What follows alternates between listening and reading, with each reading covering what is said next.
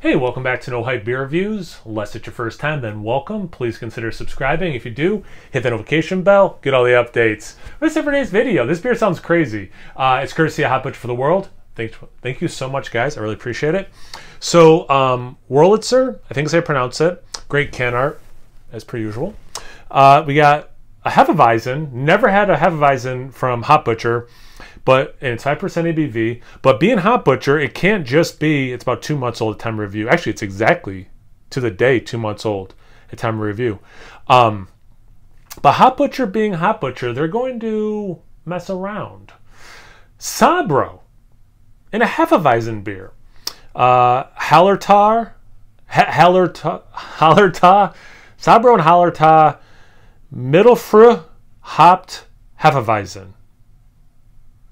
I'm confident I correctly pronounced about half of those words.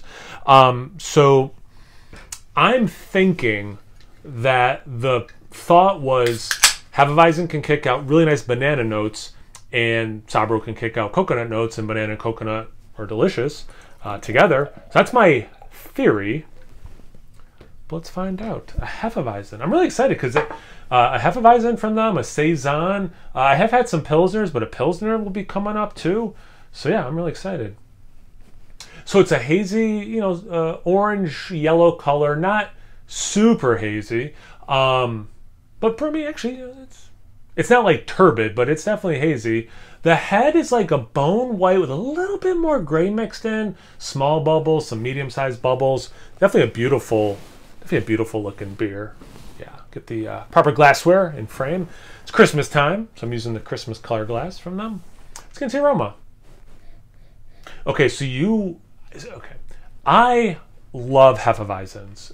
It was one of the first styles I ever got really into before I liked stouts and IPAs, which I know is kind of funny if you're watching this channel for a while, because I mostly drank, stouts and IPAs, barley wines, things like that.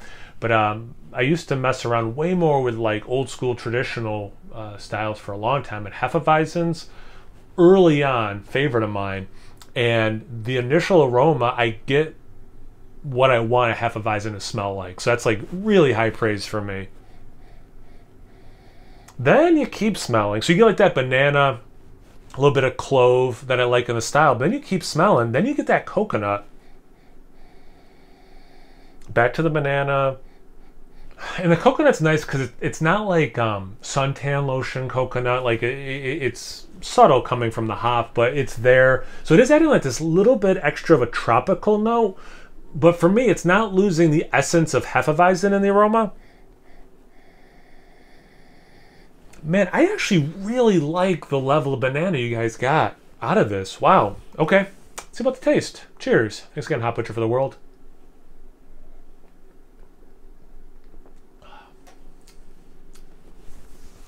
So, similar experience to the aroma. I initially get hit with a Hefeweizen the way I want it. The banana, a little bit of clove, and then I don't know, 3/4-ish through the sip. Then I get hit with some of that Sabro tropical into the coconut as well, but it's not so intense that it takes me out of the experience. It does kind of add a tropical note to the banana, because like I've never had a Hefeweizen, I don't think, and thought to myself like this screams tropical, even though you get that banana thing. It can be relatively dry. This one finishes relatively dry. That clove makes me think more like fall and winter baking spices. So I go to more like warm banana bread kind of food and other drink thoughts. But banana is obviously such a tropical fruit that it the Sabro thing kind of makes sense in my brain. It's not like I'm drinking this beer like huh kind of a thing, right? And for me, it's really, I also cannot overemphasize, it's really important to me that they nail the style because it is so near and dear to my heart. I really like the sip. Because you have some of that sweetness, little crisp, and then yeah, it's not like bone dry, but like it gets a little drier than you might think based on the rest of the sip. Little orange zest as well.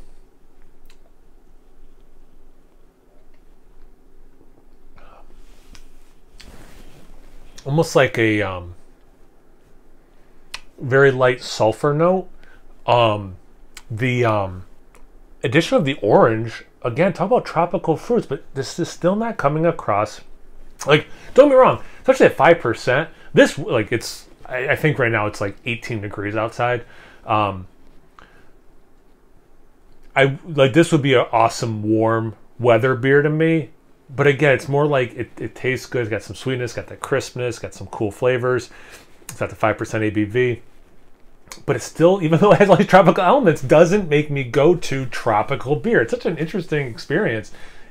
I'll tell you what, the Sabro worked. I was very excited to try this, and it wasn't just for the hopeful deliciousness of it. It was also like me just wondering, what the heck is Sabro going to taste like in a Hefeweizen? Okay. Hot Butcher living up to the name, doing things up. I love it. Have you guys had this beer before? How about this? Besides Hot Butcher, have you ever had a Sabro hopped Hefeweizen? Anything, everything, comment section below. Let's get a conversation going.